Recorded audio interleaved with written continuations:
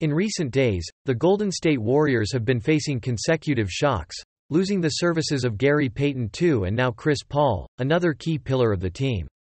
Chris Paul, who played a crucial role in maintaining the team's stability, had to leave the court due to an injury to his hand, and it appears he will have to take a break from playing for a considerable period after surgery.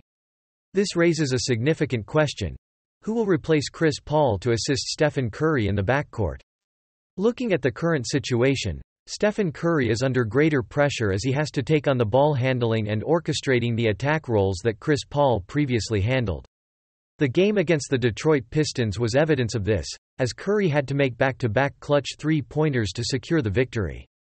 However, in this challenging situation, opportunities have opened up for the young talents of the team, especially Brandin Podziemski. Coach Steve Kerr announced that Podziemski and Corey Joseph will have more playing time, while Moses Moody will also be used to fill the void left by Chris Paul. This is a time of challenge and also an opportunity for the Warriors' young players to prove their abilities.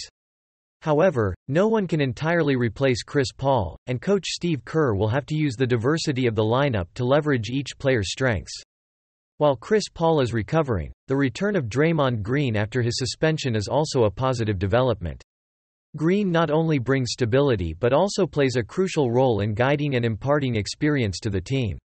In summary, the Warriors are going through a challenging period, but it is also an opportunity to develop and test the diversity of the lineup.